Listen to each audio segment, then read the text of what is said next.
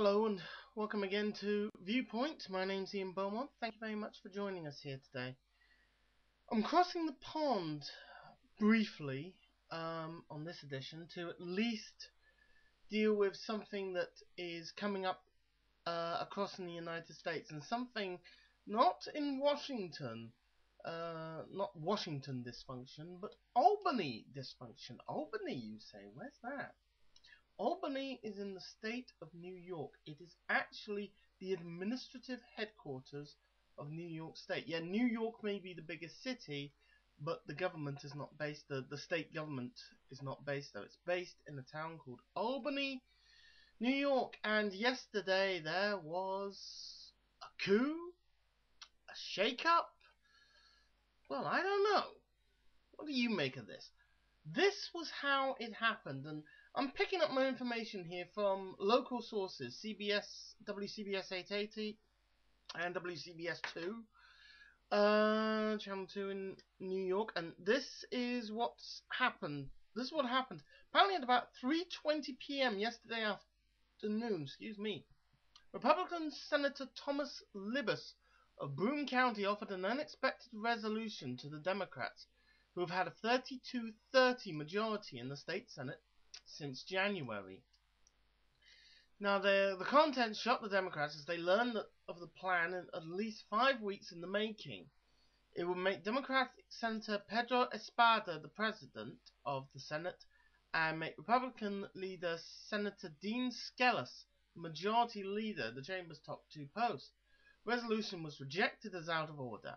Libous appealed the ruling. All 30 Republicans raised their hands, along with Espada and Democratic Senator Hiram Monserrat. 5 minutes passed, but the chair running the meeting, Democratic Senator Neil Breslin, wouldn't count or record the vote.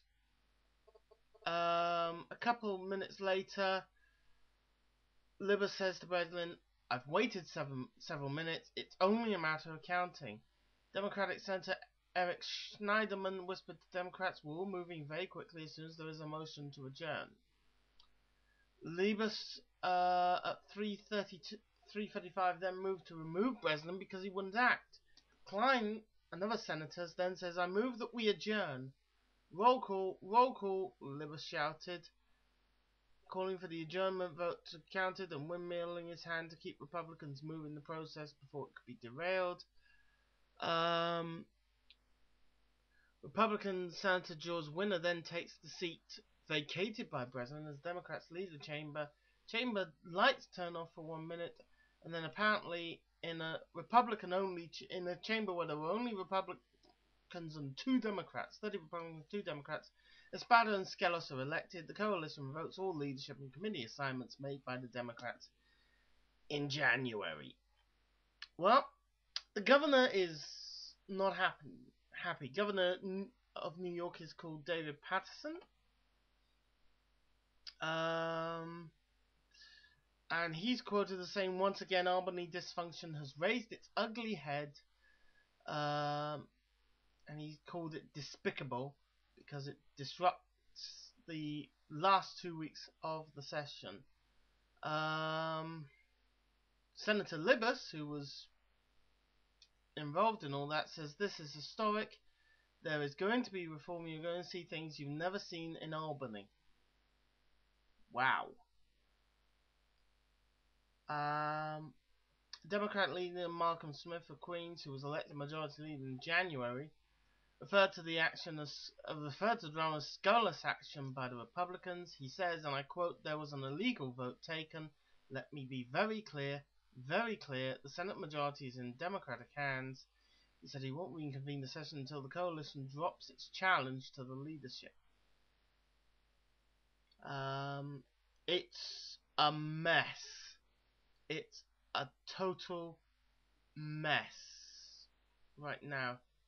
The Democrats had held the Senate for barely 5 months after being out of power for 4 decades in New York. 4 decades of Republican rule, and then they make a power grab like this.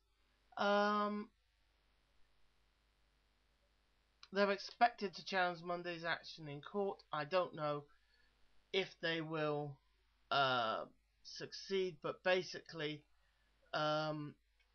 my view on all this is that it just shows the depths, once again, that the Republicans will go to in order to get their own way. They're not interested.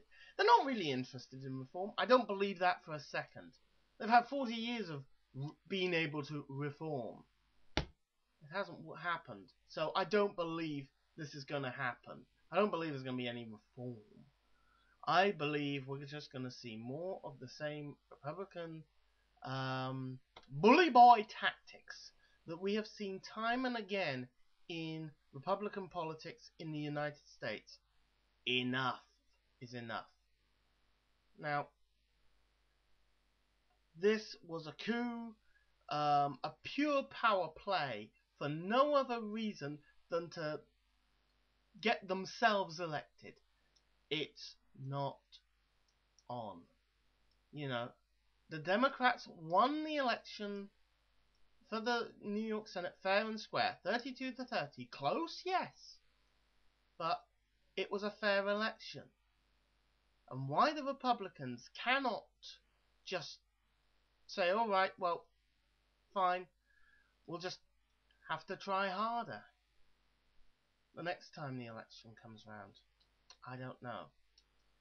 But this smells of bully boy and power grabbing rather than getting on with the democracy that the Republicans claim they cherish so much, yet have shown both in national politics, in the previous administration, and now here in New York, that they seem more interested in power for themselves rather than democracy.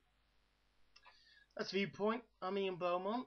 I'll have another edition very soon as we review the elections that have taken place in Europe, the UK and Ireland last week. I'll have full analysis on that very shortly. In the meantime, stay sharp, stay tuned. Goodbye for now.